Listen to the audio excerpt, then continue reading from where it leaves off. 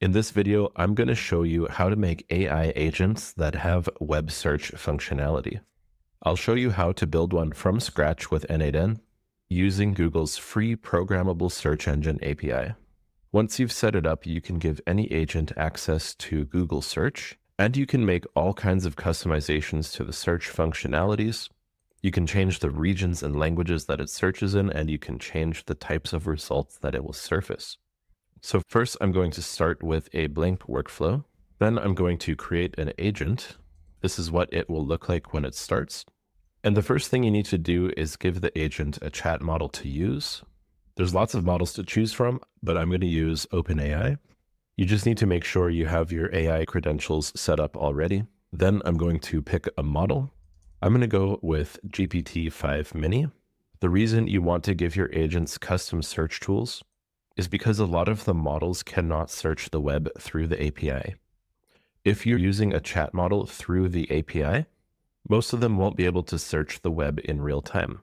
They can do that in ChatGPT, but they can't actually do that through the API. There are exceptions to this, like the deep research models.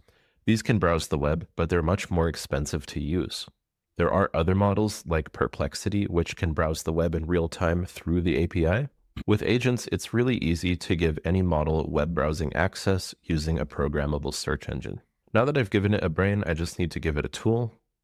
And I'm going to go with HTTP request tool. HTTP requests allow you to use all kinds of APIs. So if it's not built into N8N already, you can still work with tools like the programmable search engine from HTTP requests.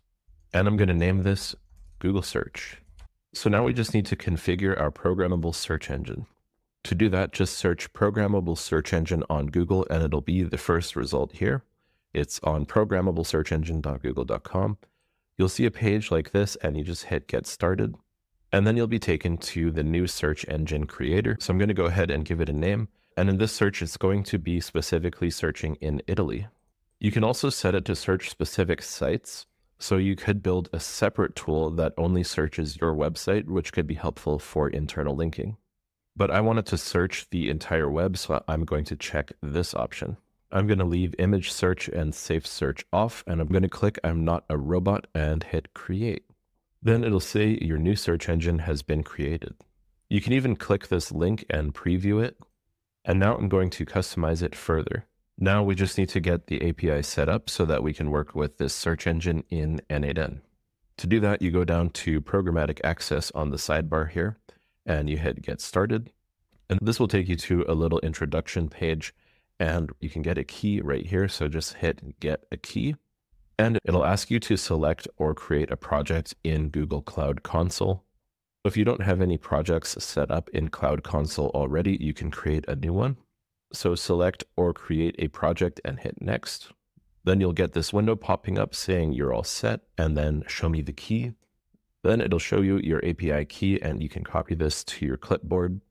You can also save this API key for easy access later. And now we just need to put this key into the AI agent's HTTP request. To do that, you turn on send query parameters and then specify query parameters using fields below. And then for the name, you type in key, all lowercase, and then you paste in your API key. Once this is set up, you can also find and manage your API key in the API console in Google Cloud. If you click that link, it'll take you right to it and you can view the key again. You can also add restrictions for how the key gets used. Then I'll set up the request method. It'll be set to get by default, and then you need a URL. So this is the URL you want to put in. It's https://www.googleapis.com/custom search/v1. And I'll put that in the description so you can just copy paste it. This is the URL that you'll need to do if you want to connect to it programmatically. Authentication is going to be none by default because we didn't set up any kind of authentication to use this. The next thing you need to do is add your search engine ID into Airtable. And that's going to be right here in the overview search engine ID. So just copy that. Back into N8N, you add another parameter under the specify query parameters. Call this one CX, all lowercase, and paste in your search engine ID. And we need one more field, which is the query that we're going to be sending it. And these queries will actually be done by the AI. So we're going to add one more parameter, and we're going to press Q, and that's all you need to put, lowercase. And then for the value, you click right here, let the model define this parameter. Then it'll say defined automatically by the model. Next up, we will specify how many results should be returned per search. So we'll hit add parameter again and type in num, all lowercase, and I'm just going to put 5. So that means it'll return the 5 top search results every time. You can set that to 10 or 50 or 100, however many you like. Just keep in mind that the more search results you return, the more context window you're going to use. So if you're running an AI agent that does 5 Google searches and each search returns 100 results, you're going to flood its context window, and it's going to make it hard to actually complete the tasks. So it's better to specify a smaller number of results to return. Next up, I recommend adding a timeout because sometimes these hang and it'll stall your agents. So just add a timeout here. It's under the options at the very bottom. And then you just pick the timeout. And by default, it's set to 10 seconds, which is fine. Lastly, we'll give this tool a description, and that's all that I need to do to set up a Google search. So now I'll test this out to see if I can get Google search results. By default, your agent should have chat functionality, so just hit open chat. So now I'm giving it a test prompt. Please browse the web for the best invoicing software and return all the data you find. So we'll send that over, and you can see the agent going to work. Now you can see that it's doing web searches. So if you look in the logs of your chat, you'll see that it is currently doing web searches. So here's this one, best invoicing software 2025, invoicing software for small businesses, free invoicing software. So even by default, agents will do a bit of a query fan out process. You don't even have to tell it to do that. And you can see the data that it's pulling up in the output. Now that it's done, it's going to send a message back. And here's what it came up with. We got FreshBooks, Zoho, QuickBooks, and a bunch of other ones. It even says, here's the top features, free and low cost options, so on and so forth. Then if I wanted to customize how it actually uses this tool, I can just specify that in the prompt. So you open up the AI agent, and under options, you go system message, and then you can give it instructions on how to work with web search, what kind of output you're looking for, and how to format it. To make it even easier, you don't actually have to recreate this tool every time you want to give an agent search functionality. You can actually just copy it and paste it. So I'm on Windows, I'll hit Control-C and Control-V, and now I've just copied my Google search tool, and I can go attach it to another agent. You can also use these tools for any other AI model. So for example, this one here is message a model. It's not actually an agent. This is just an AI node, and you can connect tools to them as well. You just have to make sure you're using a model which has function calling, which at this point is most models that are out there. So for example, GPT-5 supports function calling. You can actually check to see which models have function calling on OpenAI. You can go to the compare models page and just scroll down and look for function calling, and it'll show you if the models that you're interested in using can do function calls. By default, these search engines will browse the whole web. So in this example, I only want it to search in Italy. To do that, I'm going to go back to the overview under the basic settings, and I'm going to scroll down to the search features and select a region. Then I'm going to select Italy, and I can even turn on region restricted results, which means it won't even show results that are outside of my region. I can also set it to use a specific language.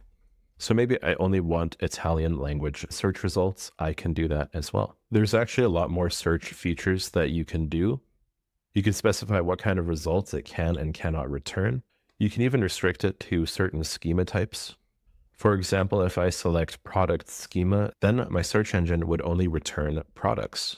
So there's a lot of customizable use cases that you can come up with for programmable search engines. Now that I've made those changes to only search in Italian and in Italy, let's see what we can come up with. So first up, I'm going to ask the same thing again, and this time I'll even ask it in Italian. Now I'm pasting that into the chat, and I'm going to ask it the exact same question, but in Italian, and we should see Italian search results. Now we can look at the searches that it's doing, and we can see they are in Italian. And you can look at the search results and you can see that only Italian websites are being surfaced and the results being returned are in Italian. And here's the answer that it returned. Again, it's all in Italian. So that's how you can customize the search engine to your region and language and get localized results. If you want to get fancier with it, you can actually customize your search right from the HTTP request. That just involves using a lot more parameters that you send in. So you can see here in the template, it says search terms num equals count. So if you remember, we specified num in there. So if you look at all the parameters that it's specifying in here, you can take that and customize your requests. You can even add dynamic variables or let the agent decide. So you can customize this even further. You can also take your Google search tool and copy and paste it into other n8n workflows. For example, I can take this Google search node and paste it into this agent and use this tool instead. For some quick troubleshooting, if you find that your agent isn't searching the web, you can see in my example here, it did 15 searches. You can actually just add in the system message a prompt, always use your web search tool. You might also get some timeout issues where it'll use too many tools and it'll actually stop the workflow. So you can actually add a limit for how many tools it's allowed to use. To do that, you just do max iterations and set it to something like 10. That means it's only allowed to revise itself 10 times before it's done and sends it over. You can set that to a lower number as well. Basically, how agents work is they will iterate their answer several times until it feels like it's accomplished the task properly. Whereas a one-off chat model does not do that, which is why AI agents are smarter and have better outputs compared to chat message nodes. Just for fun, let's also test what happens if we disable the web search tool. So I'm going to unlink it here and just put it off to the side. And I'm also going to take out the always use your web search tool prompt, because if I put that in there, it'll just say, I don't have a web search tool. So now I'll try asking it the same thing again.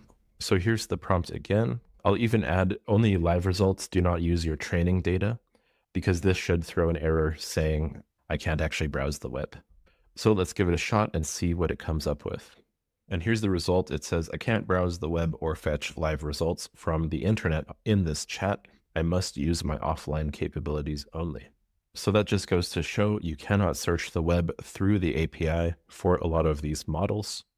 If you're using prompts through the API that involve web searches, they're likely hallucinating or relying on training data, which is why having Google search tools like this is handy.